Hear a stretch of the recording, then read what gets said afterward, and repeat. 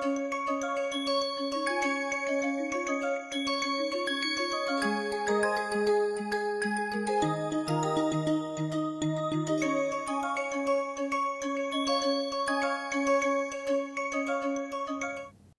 everyone. Welcome to the NPTEL course on remote sensing and GIS for rural development. This is week 10, lecture 1. In the past weeks, we have been looking at various issues in rural development, especially data issues to augment and increase the understanding of the rural problem. And we also looked into certain aspects of new development. For example, increasing acreage under a particular crop and crop yield. We also looked at that most of the data are outdated and are from the British era. These need immediate updation. However, lack of capacity, time, and cost limitations are available, and therefore there is less data that has been procured for rural development. On this note, instead of doing the business as usual scenario, we have looked at multiple data sources that can either serve as proxy data, create new data through data mining approaches, and or become augmented to the observed data. So in that case, we saw remote sensing data as a very powerful tool that can do all these three things that I mentioned: augment observed data when data gaps are there, data limitations are there, provide new data as secondary data or proxy data, and or can be used for data mining activities, so where you can create new data. On this note, in the last week, week 9, we stressed for the need to understand the land that is available for rural development. Not only agriculture, but for example, if you want to start a small scale industry and or a chicken poultry farm, aquaculture, you need land and resources. For that, we have used remote sensing tool to select areas for these data issues and for new development activities. So let us do a recap of week 9, what we went through in terms of understanding the data needs and how remote sensing can help. In particularly, we looked at remote sensing and GIS for crops, because rural development is still mostly focused on agriculture. Most of the population works on agriculture. The water that has been given to rural regions, around 89% is used for agriculture. I would say more because industries is less. So 90 to 93% of the groundwater in rural area is used for agriculture, if not 100. So in week 9, we looked at types of LULC classification, which is basically the land use land cover. And we also did some land use land cover change so that we could look at how the land changes and where we can implement new development activities. Development activities can also include increasing acreage of farms, green farming, agroforestry, and subsistence farming. We also did one hands-on tutorial of LULC using data stored in the USGS website. And we were able to quickly do within the 30-minute time frame. However, there were some errors and fine-tuning could have been done. As I said, these exercises were initially master's thesis some 10 years ago. Now we can do it in 30 minutes. Thanks to the development of ease to access of data and readily available remote sensing data through multiple platforms. Then we looked at issues in water availability for crop irrigation. We discussed crop irrigation as a particular entity because during the monsoon season, yes, if you have land, rainfall comes, you have agriculture. But during the non-monsoon season, only those farmers who have access to water can do irrigation, which is application of water for crops.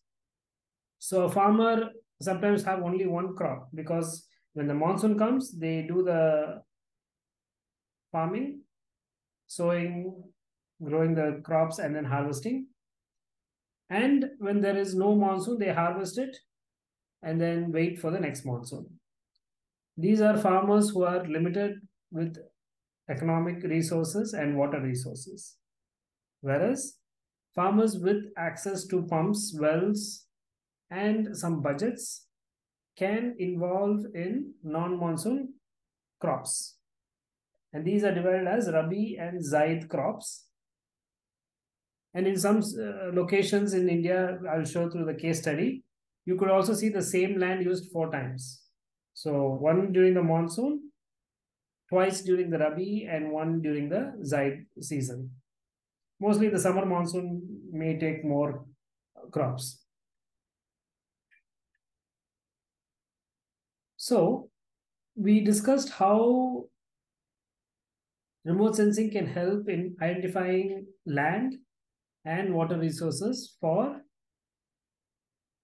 irrigation.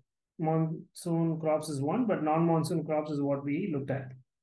And also we discussed the fact that irrigation doesn't mean that it's only non-monsoon. Even during the monsoon, when the rainfall is less, because always not the same rainfall occurs, when the rainfall becomes less, we can supply excess water through groundwater or canal water. Then we looked at groundwater as a tool for irrigation and showcased that India is the highest groundwater extractor in the world with approximately 245 kilometer cube water extraction. I say approximately because the data doesn't fully document all the groundwater use and groundwater access.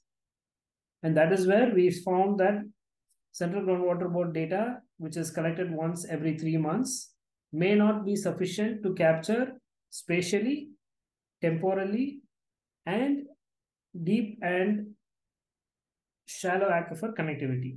So all these three things cannot be done just by using CGWB data, wherein new data should be augmented and GRACE data was found. I explained very clearly how the GRACE data works and showcase some regions in the Ganges and Rajasthan, Haryana, Punjab region where groundwater depletion is tremendously high. This is reflected in the Central Groundwater Board report also. However, a longer time series analysis is absent. In the GRACE website, just by a click of button, we were able to get around 20 years of data, groundwater depletion data for the Punjab region. I say groundwater, but it's actually total water storage. If we assume that the soil moisture is the same, it just cancels out in the anomaly. And what you get is net groundwater change. The slope should be the same. And you would see that soil moisture comes in. So the sinusoidal curve was there. Then we found out that after groundwater, we also need crop type and crop acreage estimates.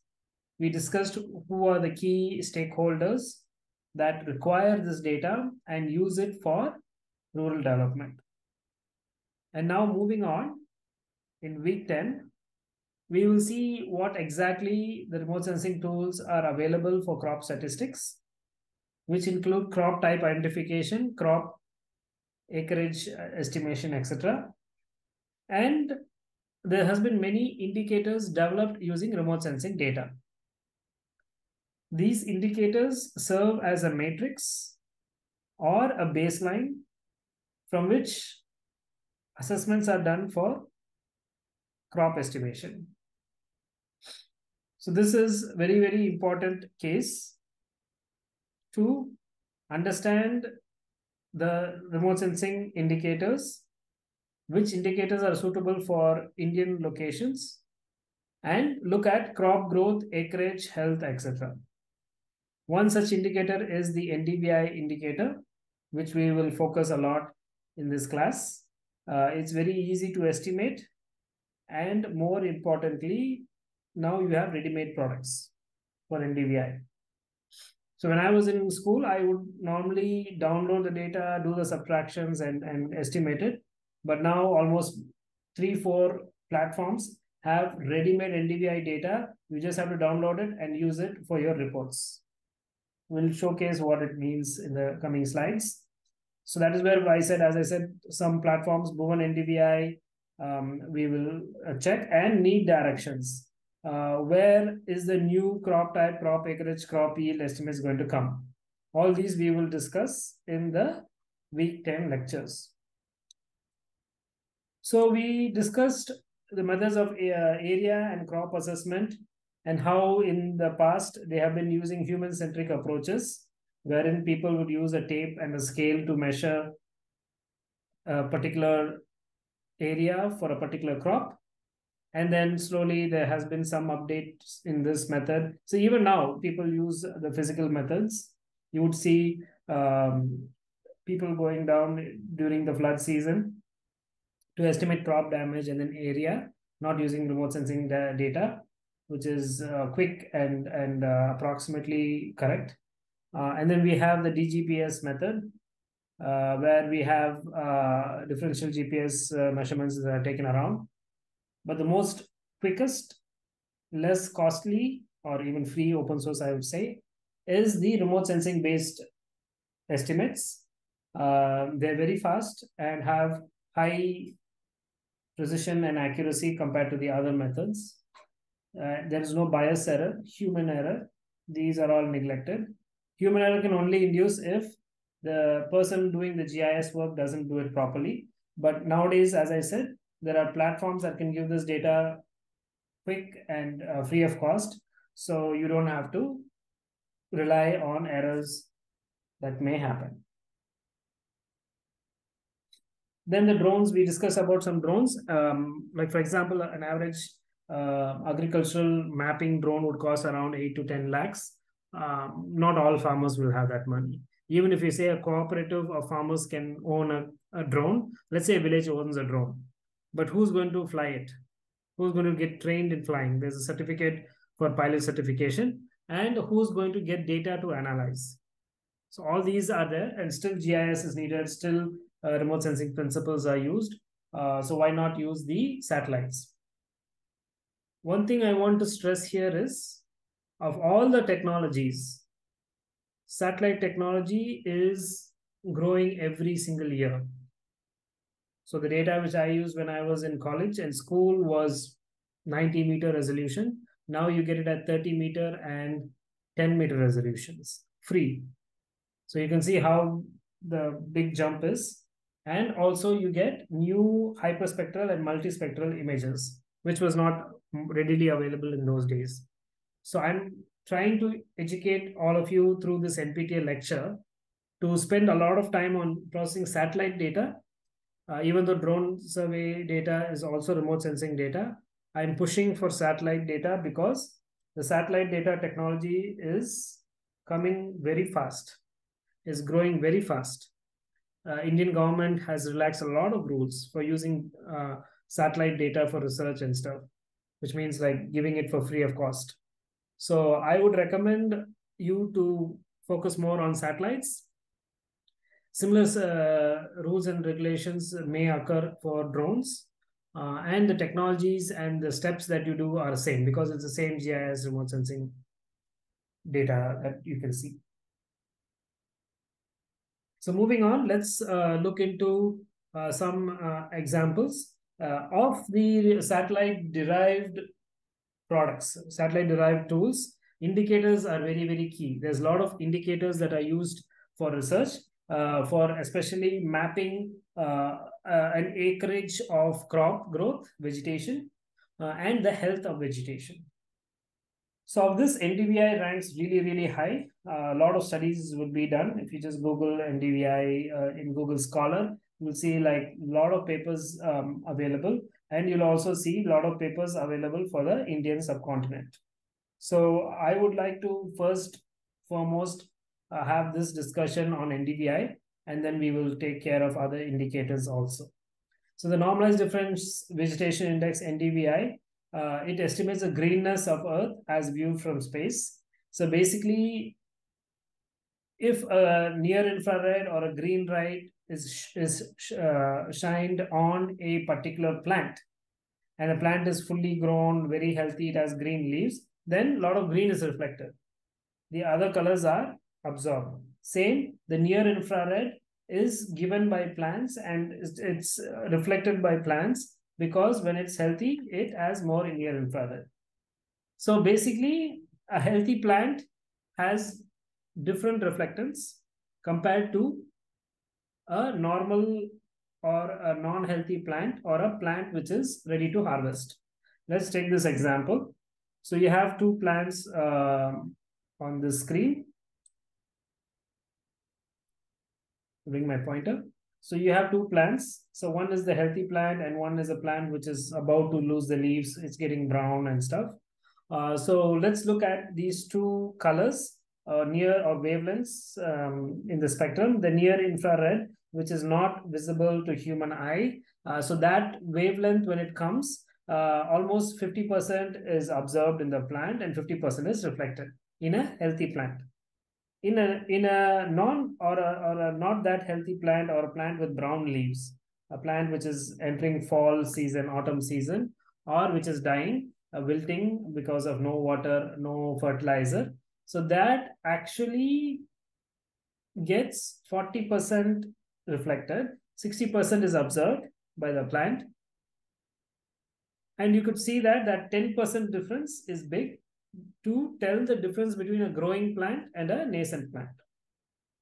A growing healthy plant will have really good green cover, and the green cover of the leaves will reflect the near infrared high.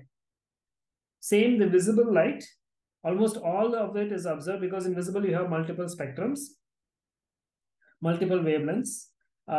Most of that is observed, but the green is reflected. So the 8% is reflected in a healthy vegetation, whereas in the visible, 30% is reflected, because it is a mixture of colors. Not only green is there, you can see green, red, brown, orange, yellow. All these colors are there because some leaves will have still some greenery, whereas most of the leaves are turning from green to red, brown, and then slowly falling down. So that will give you 30% of reflectance. Now, this difference in the reflectance will be used as a function for estimating the plant health. So look at this. So 50% is reflected. So this is how the pixel will give you, right? The pixel will give you a value of near infrared. If 50% is reflected, the 50% is stored in the pixel. So that pixel value is taken here, 0.5 minus 0.08, 0.5 plus 0.08. So the equation is very simple. NDVI is near infrared minus red, and near infrared plus red. Since this plant has a lot of red color is reflected. Since it has less red color is observed in the visible red. And then you have the near infrared, which is a particular wavelength, and that is being highly reflected in the healthy plant compared to the non-healthy plant. So this is the equation: near infrared minus red by near infrared plus red. So 0.5 minus 0.008 by 0.5 plus 0.08 is 0.72. Here it's the same thing, 0.4 minus 0.3 by 0.4 plus 0.3, that is 0.14. So now we have ranges. And this range is given by a lot of researchers based on the NDVI's function.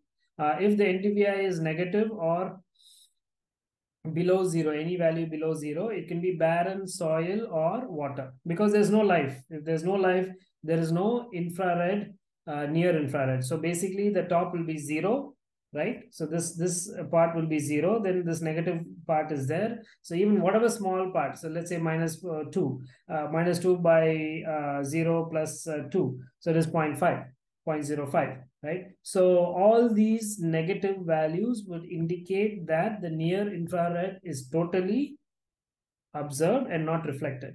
So if it is not reflected, the satellite will not see it. So what data we are collecting is the satellite, the sun's energies are coming and it gets reflected back.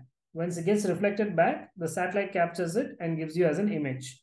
Now, if 50% is reflected, the other 50% is observed. When will it be negative as per this equation? If NIR is 0. If NIR is 0, the 0% of NIR coming, all of it is observed, then it is either barren or water. So water observes all the colors and then it splits because water is colorless, white, etc. Barren soil is a lot of there's nothing there to grow. So there's no green, there is no infrared reflecting agents. So you won't see much infrared. Very low is there. So these are the classes for the plant growth. So very low, very less plant growth is 0 to 0.2. Low growth, moderately low growth is 0.2 to 0.44 to 0.6. High growth and really good cover, green cover is, vegetation cover is 0.8 to 1. So the max is 1 and the minimum would say, people say -1. So the studies have actually shown that NDVI ranges from -1 to +1 because the max you can have red is -1. If NIR is 0, 100% is reflected from red. So you get -1. So this range, which is being created for NDVI, is used widely. So all the data is they'll get the reflectance and then multiple bands are there. They take the NIR band, minus it by the red, divided by NIR plus red, and whatever the fraction comes, the fraction is between this range. Each range has a particular value. So from this you can see 0.72 is almost near to moderately high and high. So which means the plant growth is really good. And 0.14 is very, very low. So you could see that also the plant growth is not growing well. Let's look at some examples. NDVI as a tool using our remote sensing. So this data from USGS shows the recent Landsat, Landsat 8, Landsat 9 is also recent. So this bands is 6, 5, and 4. Okay. So what you do is when you collect, this is the difference between the surface reflectance of a normal Landsat and a normalized difference vegetation index, NDVI. So you've taken 654. Normally 6 minus 5 by 6 plus 5, the band number, and the band 6 is near infrared and 5 would be red, or 4 would be red, depending on the satellite. So here if you see, if you merge all the colors in one composite, you have this colorful image.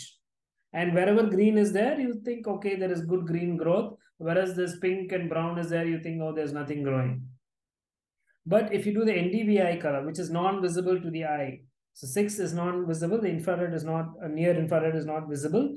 If you subtract and then do the coloring, then you will see that the range is -1 to 1. As indicated, the water bodies are -1. Okay, so blue bodies are there. You can easily determine if it is a water body or not by zooming into the locations. See, if you zoom into the locations, normally the water bodies have a shape, a round shape or kind of a irregular kind of a shape. But you can see that the drainage is there. There are some pathways into the water bodies. You don't see suddenly there is blue as a patch. But here you could see these lands are low. There is no vegetation growing. Whereas in the northern side, there's a lot of good vegetation growing in the Sacramento region in the US. So this is a clear difference between a normal image taken by the same satellite, same sensors. If you use a composite image, Landsat 8, all the bands that you see is this. But if you say, no, I don't want all the bands, I am going to take out 6 and 5. Suppose 6 is near infrared and 5 is red. I'm going to take 6 minus 5 and 6 plus 5. And there you are, you get the NDVI indicated map. And in the indicator map, you can see that clearly a lot of areas are green, and there are some nascent growing also happening, which is not shown well in this image. So using this, many researchers have studied the NDVI as a tool for remote sensing. So let's look at the temporal profile. Here you have days, the NDVI profile of a particular location 2001 to 2002 for irrigated and non-irrigated areas. So this is the CMS, which is the complete season, growing season. And then there is a first season, intermediate season, and second season. Okay, so this includes the irrigated and non-irrigated. So basically there are 3 seasons, and we're going to see for the same location how it differs between a irrigated and a non-irrigated. So if you have a land and it is the NDVI ranges from -1 to +1, we just normalized it from 0.1 because there's no negative values. All of the time it's growing something. So let's say that there is no negative values. So what is happening here is, in this paper, the Julian day is taken. So some researchers write it as calendar day or Julian day. In Julian day, 97. So Jan 1 is 1. And then you just keep on adding. So Jan 31 is 31. Feb 1 is 32. So if you do that calculation, 97th day in the Julian calendar or Julian day is 7th of April. 365th day is 31st of December. If it is a normal year. In a leap year, you'll have another. So here what's happening is, in the irrigated area, you always see a higher NDVI, a slightly higher NDVI, correct? You can see that 0.3 to 0.4, and then it grows. The peak is different. The peak doesn't happen on the same day. So in the non-irrigated, the peak happens just after the rainfall. A day or two after the rainfall, the plant is happy. It turns a lot of green. Whereas in the non-irrigated, in the irrigated, what happens is there's good supply of water. And so what happens is there is a higher peak. Just look at how much difference this is. This is pretty significant. This is significant in terms of a plant being declared good or high. So this is almost high, very, very high or high growth of the plant. And this is normal growth of the plant. And this is because higher water is given irrigated. So irrigation actually helps a lot of times to increase the plant growth. Need it or not, that is a different story. In this scenario, it is helping. And you can see that you can differentiate based on just the NDVI data for a particular location if it is irrigated or non-irrigated.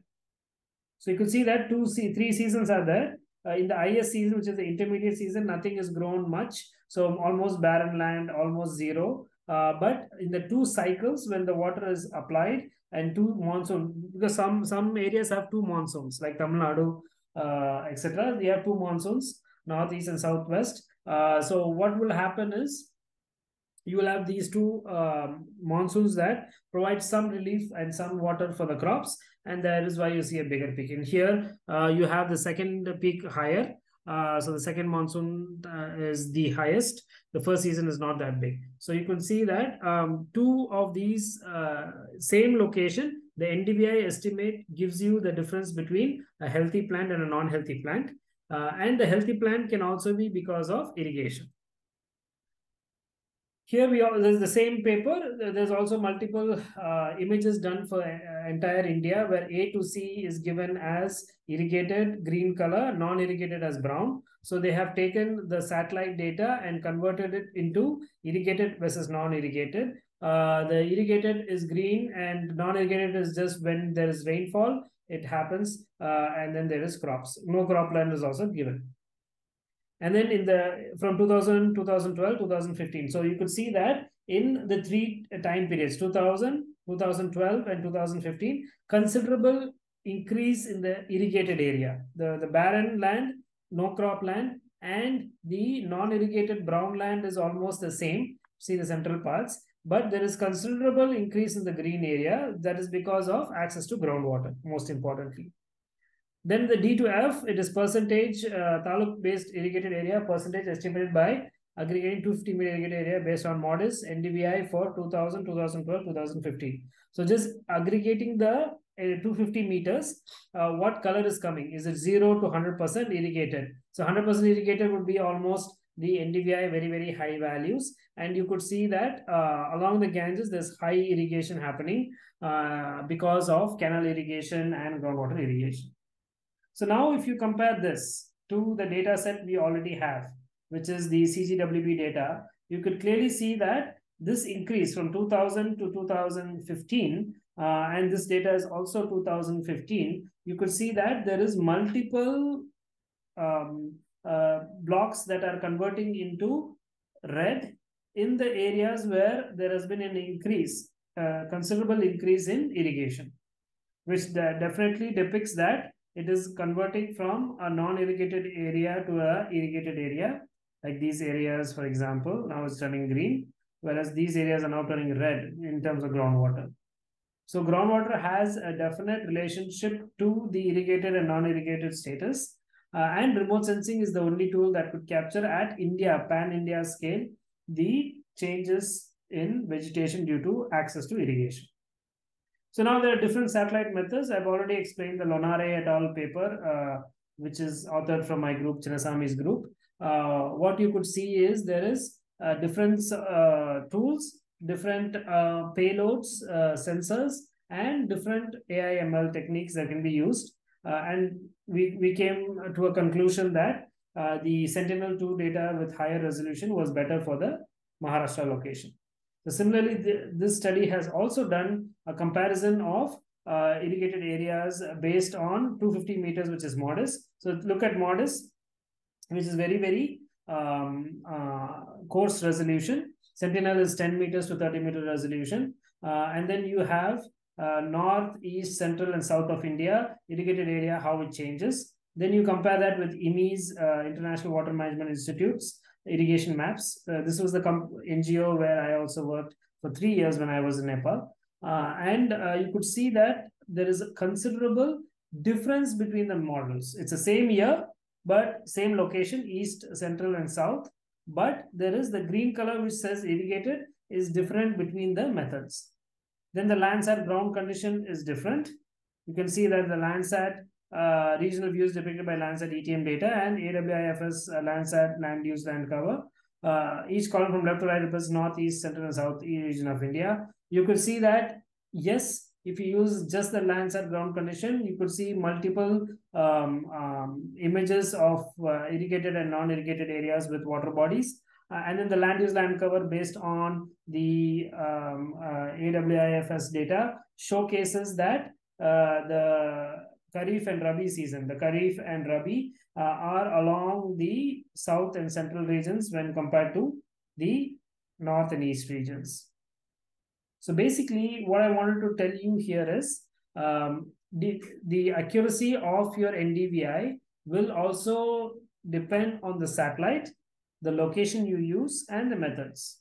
Some people would have another formula for NDVI, which is called a developed NDVI. We will look at it in the following lectures. So here is the question: when all these different colors are given, so the C is not a NDVI, it is just a normal image, green, red, and blue, right? Green, near infrared, and shortwave infrared. So you can see that all these composite images somewhere give the picture, but it doesn't tell you the difference between irrigated and non-irrigated, whereas the land use land cover can give it based on the crop type. So what this tells us is there is a need for augmenting remote sensing data with observed data and other data to get at a particular understanding, which we will cover in next class, but I will stop here in terms of what is synergized mapping. It is already that we discussed in very brief terms, but I'll be happy to discuss this more in the following lecture, where we will look at what are the different tools that can be used to bring data together into remote sensing platforms and then use it for rural development. So this is a trademarked name, synergized mapping. It is trademarked to IIT Bombay through Chinnaswamy's group again. But anyone can use it. It's just a concept. why we trademarked this. We wanted to show that this can happen. And when you trademark it, then there is the framework is trademarked, so anyone who's using it in their publications can be acknowledged by us. So with this, I will stop today's lecture.